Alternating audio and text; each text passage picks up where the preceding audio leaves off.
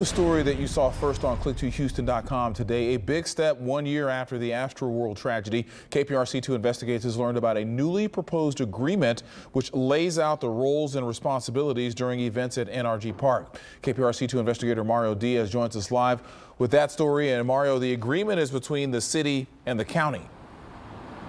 That's right, Keith. It's called an interlocal agreement, and the city tells me in the last 75 minutes that they view this agreement as a way to enhance security and safety at events at NRG Park behind me, where Astroworld took place just over a year ago, to ensure that nothing ever like that happens again.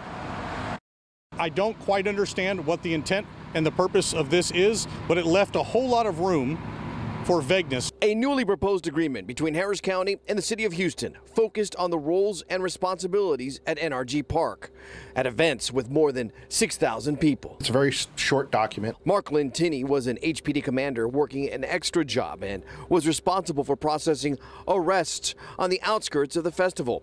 He was relieved of duty in the aftermath of the event. We asked him for his take on the proposal. Seems to me it's more of an outline than a plan. The agreement comes just over a month after KPRC2 investigates pressed the city of Houston and county for answers nearly a year following the tragedy resulting in 10 deaths. Have any of the requisites changed for the city as a result of what took place with Astroworld for the large events? You know, there's always room for improvement and tweaking. You know, we're looking. But have any changed since? Changed significantly, I would say, no. Now, with HFD leadership approving a medical and/or floor site plan, as well as event capacity for licensed space.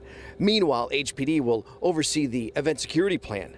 Yet Lentini says the proposal of a unified command center does not show who is in charge of it, a point HFD Union President Marty Langton also has concerns with. It is not clear from what my reading of the document is, which is a problem.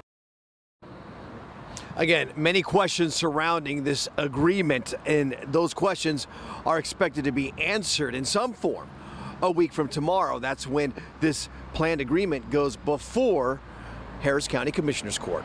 Live at NRG Park, Mario Diaz, KPRC2 investigates.